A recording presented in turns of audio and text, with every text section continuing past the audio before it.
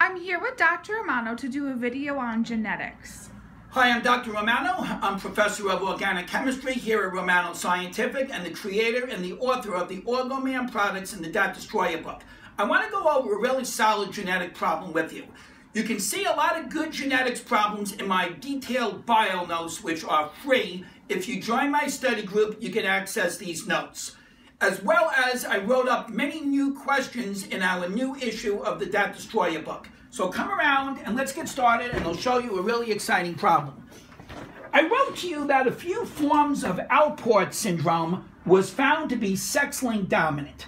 A child has two afflicted parents for this syndrome. The disease was given to the mom from the child's grandfather.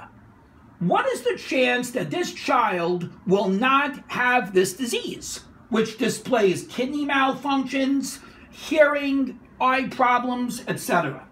Now, first thing, a sex-linked disease, as you know, is carried on the X chromosome. And normally, sex-linked diseases such as hemophilia, colorblindness will be recessive. That will mean that a person needs two of those mutated genes to express the disease.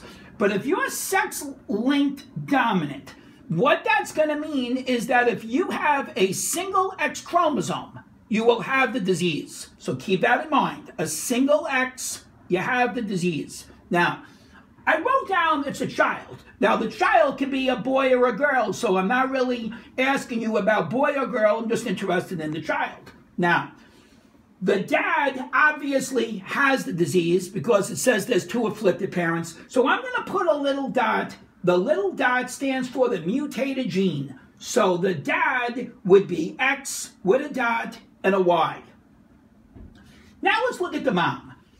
Now the mom, we know, has either one bad gene or two bad genes, but it says that the way she got it was from the grandfather of the child, which is the mom's dad. So we go back to the father of the mom, and the father, it said, passed this bad gene to the mom. So obviously the father had to carry the bad gene, or the grandfather of the child, is X with a dot. Y gave the bad gene to the mom, and as you can see, the mom is X with a dot and an X.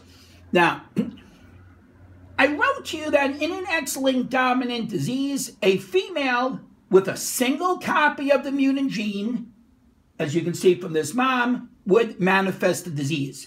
So what I'm going to do is simply cross the man, which is X dot Y, with an X dot X from the female, and we're going to get X dot from a Punnett square, X dot X dot Y, and XY. So as you can see, all the girls have the pathology, and 50% of the boys have the pathology. So I'm not asking about girls or boys, but I'm just saying if you're a child. So if you're a child, you better be a boy. And as you can see, 1 out of the 4 children will escape and be normal. So this child has a 25% chance here of not to have this pathology. I hope this helps and gives you a good insight on how to go about doing these problems. Okay, I'll see you in study group. Good day to you.